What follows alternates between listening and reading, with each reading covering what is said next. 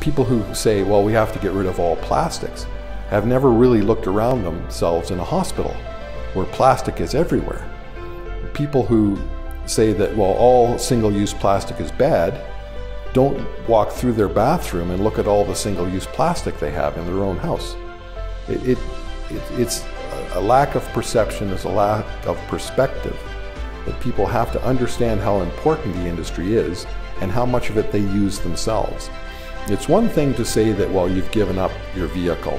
You're not going to have an internal combustion engine vehicle anymore, and you're going to ride a bike to work every day, and you know how virtuous that makes you.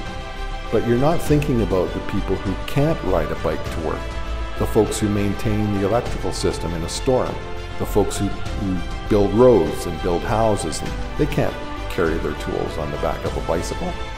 It's a ludicrous thing that seems to come from the urban mindset of Canadians who have never lived anywhere other than a city.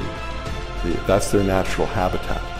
And so they think that cities are the ideal place for human beings to live, and we should have more mass transit to get around.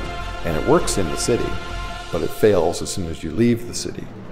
And if, you know, like my sister, for example, who's only ever lived in Toronto, wouldn't live anywhere else, that's the way she thinks. She doesn't venture outside, and a lot of these folks don't.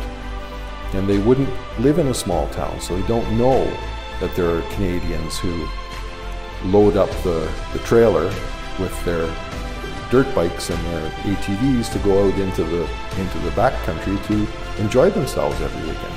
You can't do that, you know, towing your trailer on the back of a bicycle. So it's not very realistic to impose your urban values on people who are not the same as you.